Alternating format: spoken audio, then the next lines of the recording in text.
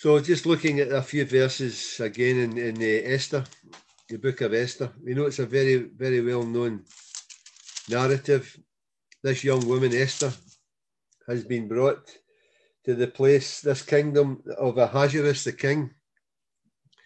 And it was in a situation where the Jews had been dispersed. And this king Ahasuerus was king over 120 provinces from India right to Ethiopia. So it was a very, very big kingdom, very big area. But ultimately, it's amazing how God can place people right in the right place at the right time to intercede for his people. Because as many of the preachers and myself included, you know, God's only, as it were, is long suffering towards this world tonight. Is long suffering and looking at all the sin and all the different things that go on in this world is only for one purpose. That's for his people, his chosen people. So God will go to great lengths to redeem and to deliver his chosen people. And it's because of that as to why we're here tonight. We've been delivered. We've been redeemed. There was a day when we didn't know the truth. We didn't know the Lord. But hallelujah, God worked out a time, the opportunity to speak to us where God had opportunity to speak to us. You know, I'm going to look at Esther tonight because Esther, her name means a star. You know that, don't you? Her name means a star. I'm just going to take four letters very quickly for star. S for she shone in a dark situation at a very difficult time. And that's what we're called to do tonight. You know, up until the lockdown, you know, faithful brothers and sisters would go week by week, put leaflets through doors. Saturday night, we'd go to the open airs, we'd testify to God's amazing grace. But you know, when this world, everything's going okay in this world, and everything seems to be all right, there's no great disasters, there's no great problems happening nationally, people don't regard the gospel as anything important. They don't regard the gospel, the light that we bring, the light that we seek to bring, to shine into the situation of darkness. They don't regard it as anything special. Because you know fine well that we're called to be lights in this dark world. John mentioned that last week about the light and the darkness. We're called to be light. We're called to shine the light of the Lord Jesus Christ in dark situations. But you know, you even know in a natural way that you don't see stars during the day. You generally speaking don't see stars during the daylight, because they're masked by the light of the sun. And it's only when the light of the sun disappears that the stars start to appear. It's only when the natural light starts to abate that all of a sudden you start to see the glint, the stars shining in the dark background. And it's the same with the gospel. When this world is going okay, everything's fine. No great problems in people's lives. They're not worried too much. But you know something? See, whenever they try the things of this world and realize that they've exhausted them, just like when the sun starts to go down at the end of the day, the light of the sun starts to go down. And all of a sudden, it's just like when the doctors come to someone and say, there's nothing we can do. That's the light of this world abating, going down. That's the wisdom of this world, saying we've exhausted everything. There's nothing else we can do. And it's the same situation for Esther. She's in a situation where Haman is an adversary of Mordecai in this passage. Haman really is a type of Satan or a type of the spirit of Antichrist who's out to destroy the Jewish people because he doesn't like them. He doesn't like their traditions, doesn't like the truth that they have. He doesn't like them. And that's the same for the Christian tonight. This world doesn't like the Christian. Oh, they'll listen to you and they'll say, well, that's nice for you, but I'll just do my own thing. You see, it means nothing to them until the light of this world starts to go down and the dark reality of problems and difficulties that they cannot control starts to come into their lives. And that's where we find ourselves tonight in this pandemic. a situation that people are not in control of. Politicians are not in control of. People are not in control. And it's only then that when the light of this world, when they've exhausted it all disappears, that all of a sudden they start to see the stars shining in the sky. It's only then that the relevance of the gospel starts to dawn on people. The relevance of God's truth starts to have a meaning, starts to mean something to people. Up until that time, they don't care. They're quite happy doing their own thing. But only when they realize that the things of this world can't deliver them from their problems, then they start to think, I heard somebody testifying about the Lord Jesus. I heard somebody's ill, somebody's not well. And I've heard that people have been healed through prayer. Then they start to ask for prayer. They start to ask for things that this world would not normally ask for. But because they've exhausted all the things that the world can do, now it's opportunity for the starlight, the light of eternity, the light of Jesus Christ to shine in and to make it be relevant to these people. It's then where we are tonight.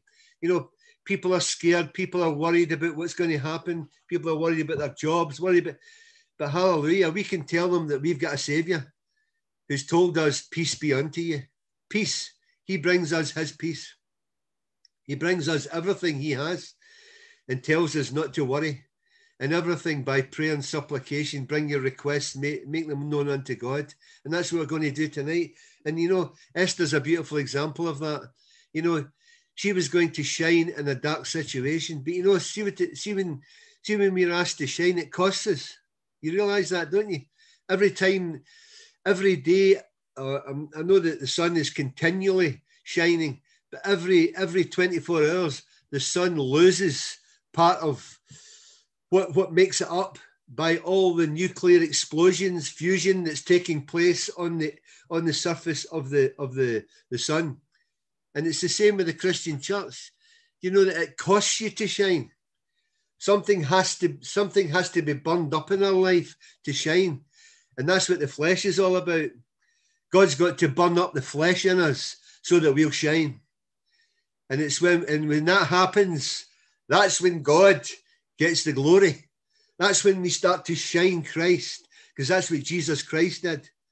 And as we come to prayer tonight, you know, when we come to these prayer meetings, we've got to forget all about how we're feeling tonight.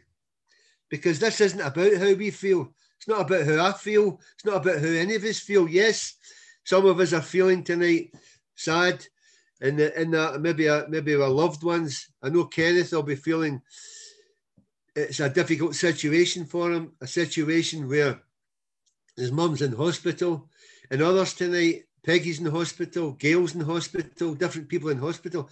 But we've got to trust God, that God knows all things. And we've got to look to him tonight. We've got to trust him. And we've got to hand everything over to him. You know, years ago, the Lord challenged me about my family.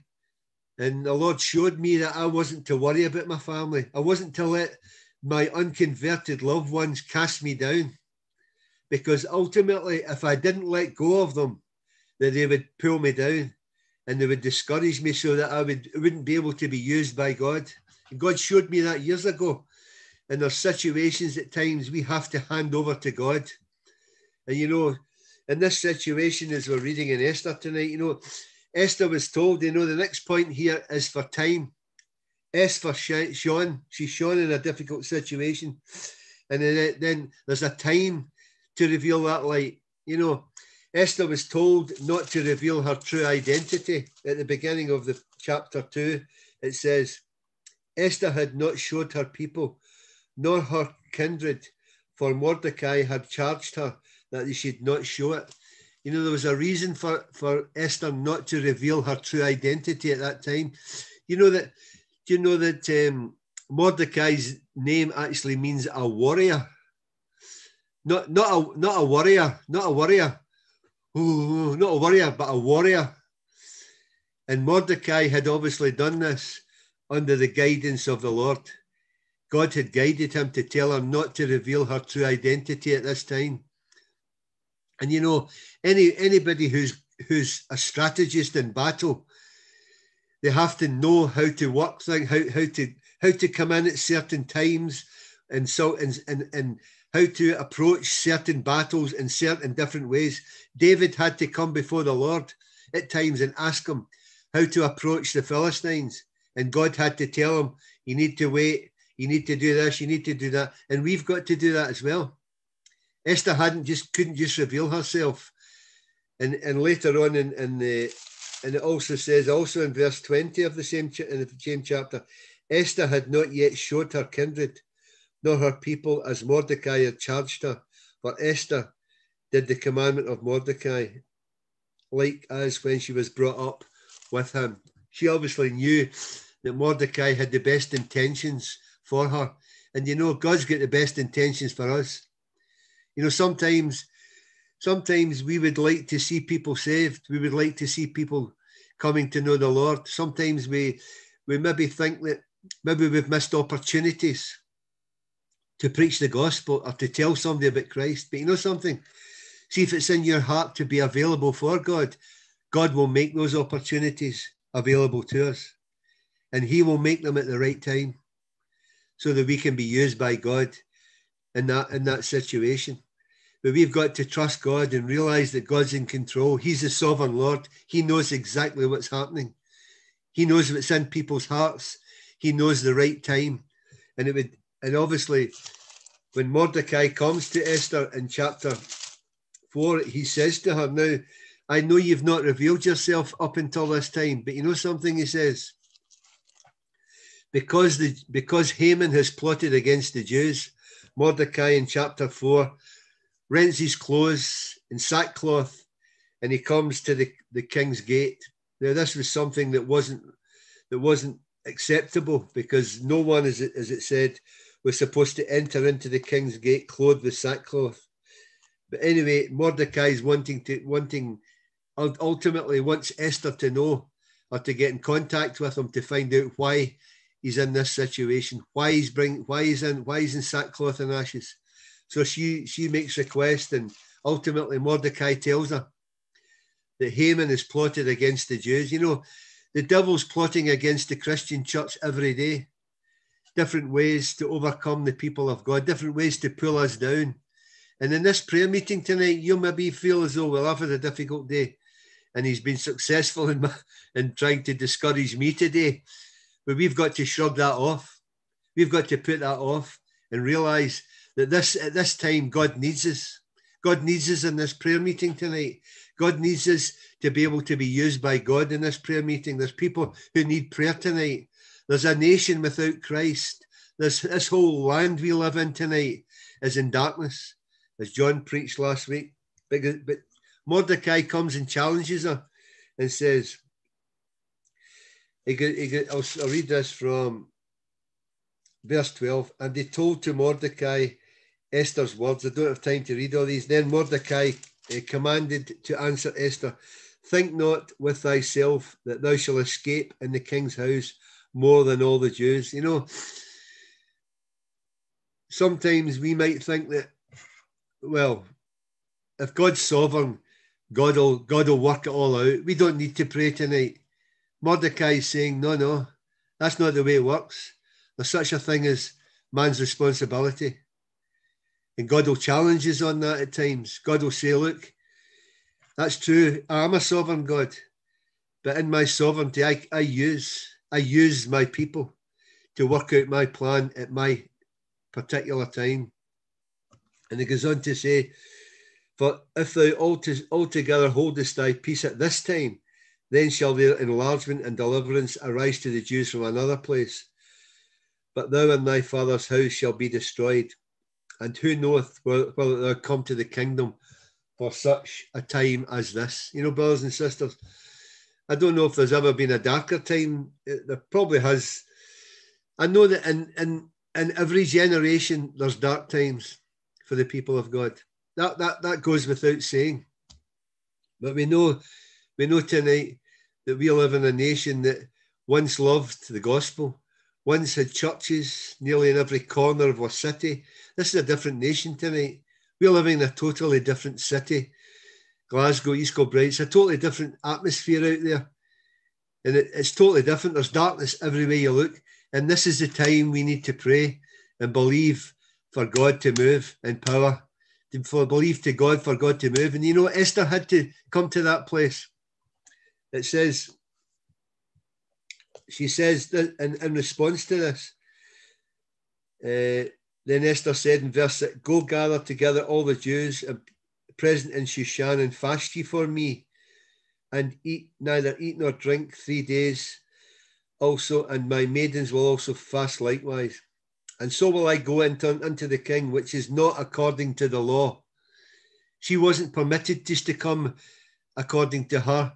When she wanted to come, she had to come according to the king's demand, or commanded to come. Just like at the very beginning when Ahasuerus commanded Vashti to come, but she refused to come. It was according to the king. But you know something? God, who is the supreme king, has commanded that we come in the name of Jesus, that we can come into his presence in prayer tonight as the people of God, not according to the law. No, because we were never sons of Levi. We were never part of the priesthood, but we're part of a new priesthood tonight, the priesthood of all believers through the Lord Jesus Christ. And we have that access through Christ tonight. And there's a time to come. You know, God says in Genesis 18, you know, when he promised a son to Abraham, and Abraham and Sarah laughed, because Abraham said to God, but I'm beyond the ability to have a child. And Sarah thought the same. It even says that Sarah in the tent laughed when God said she shall have a son. But you know something tonight? With God, nothing's impossible. The time that the doctors have told Kenneth that his mum might have to be in that coma for that breathing, God could shorten that to a day or 2 days. God could shorten that. God can change that completely. It's not according to men. We're dealing with the supreme God, sovereign God tonight. We're not dealing with doctors who try their best and use the best apparatus and do the best that they can. We're coming to pray to a God who can do all things. And that's the confidence we have tonight. That we're not coming to the best physicians that this world can give us, the best doctors to do with it. We're coming to God Almighty, who can change the situation, who can change this nation. And that's the faith and confidence we come with. You see, she's not going to come according to the law. She's coming through faith. That she's going to trust that she's going to get an entrance with the King. And that's the way we have to come tonight. That God will give us that entrance. God will listen, hear our prayers through the help of the Holy Spirit. And God will answer our prayers. And very quickly, the apparel, it says in chapter 5, now it came to pass on the third day that Esther put on that royal apparel. You know, you can look at this in many ways, but you know, tonight, you know, that I believe that royal apparel, yes, I'm sure it was all splendid. It was beautiful apparel. But for us tonight as Christians, we have to put on the armour of light. We have to clothe ourselves with the whole armour of God. Because when we come into God's presence, we have to come in and we have to shine. We have to be radiant before God. You think God, after saving us and after coming to us and giving us the light of the gospel, that God wants a damp squib to come into his presence tonight? No, God wants us to come in faith, believing God, trusting that what God says he can do, he can do. God wants us to come in faith and believe and trust him and come and make our petitions clear and plain and without reservation, without any note of unbelief. Through the enablement of the Holy Spirit, we have to trust God. And, you know, we know all these things. We know all these things. We all know these things. It's okay hearing about it. It's a different thing doing it. It's a completely different thing doing about it. We all know people who like to talk about things. Talk about this, talk about that. We'll talk about this. We'll have a discussion about that. No, not a lot of people want to say, right, let's do that, let's do that, let's do that. No, we'll let you talk about it and we'll just listen. A lot of people don't want to get involved. Well, Esther decided, right, that's it. I need to get in here. I need to get right into this. It's now time for me to get involved in this situation. I've held my peace up to now, and this is the right time. And this is the time for us, brothers and sisters, tonight. to get involved in prayer, to pray for our need, to pray for our loved ones, to pray for those who need help tonight. Many people prayed for you. Many people prayed for me that God would save you. People prayed for us, and people are lying in beds tonight who need prayer. People are in difficult situations who need prayer tonight. And God needs us to put on the whole armour of God. Not let any distractions come in, not let any thoughts of negativity come in, but be focused on God's purpose tonight to pray. And very quickly, I don't want to spend any more time, just a couple of minutes. A for a pal and R for reigning. You know, she came into the king, and when the king saw her, the king beckoned her to come in. And you know, see, when we come in prayer tonight, do you know something? There's one thing God will not do. He will not say to you, if you're a child of God, you can't come in tonight. If you're a child of God, you've been given access through the Holy Spirit, through the Lord Jesus. The blood of the Lord Jesus Christ has given you access and confidence tonight. The writer to the Hebrews says, with boldness, we can come into the holiest of all through the blood of Christ. And it's that confidence that when we come to God tonight, God will say, I've heard your prayers. I don't want to hear them anymore. God won't say that. God will say, come in. God, you've got to see this by faith, that when you come to God tonight, God will hold out the golden scepter to you and will accept you into his presence through the Lord Jesus Christ, because he is reigning. You see, the devil, ultimately Haman would be destroyed. He would build gallows to try and hang Mordecai on, but he ultimately will be hanged on the gallows that he built himself. And you know, sometimes when Satan overstretches himself, when Satan steps too far, then God steps in and says, no, I'm not allowing it. And you know, brothers and sisters, many a time, I'm sure in the Christian church, people of God have stepped in when it's been so difficult and prayed to God, and God has stepped in and says, no further. Think of when Moses' back was against the Red Sea and there was no way out, and God says, don't worry, I'll make a way through the sea. I'll open it up. Put your rod over the sea and the sea will open up. And it's the same for us tonight, brothers and sisters. We've got to see that God is greater than the opposition tonight, greater than the obstacles, greater than the things. You know, what is the gospel all about tonight?